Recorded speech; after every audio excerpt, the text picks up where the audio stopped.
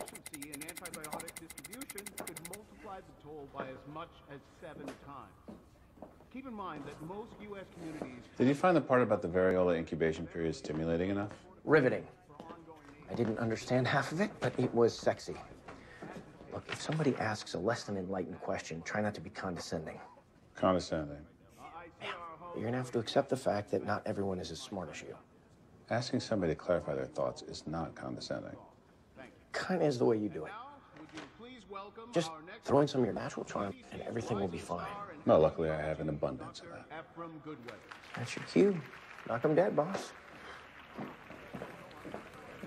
So as you can see, the recent SARS outbreak caught us surprisingly off guard. We weren't ready for how fast airliners would carry it across the world. We were lucky that SARS didn't turn out to be as virulent as Lassa fever or Marburg.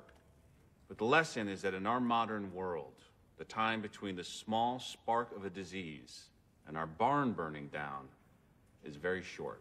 Thank you. I'll take some questions now. Dr. Goodwin. Sir? How do you propose to prevent sick people from flying?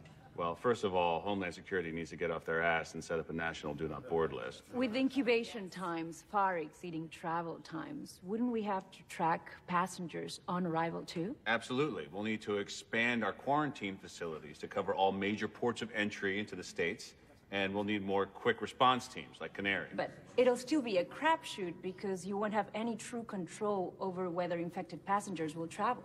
Do you have any better suggestions? Yes.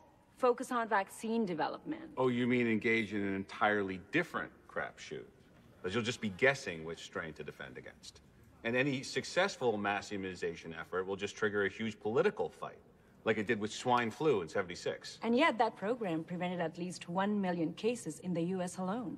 I can see we disagree on tactics, but I'm sure we can all agree that if we just sit back and rely on sheer luck to protect us, we'll be courting disaster. And on that happy note, let's go to lunch.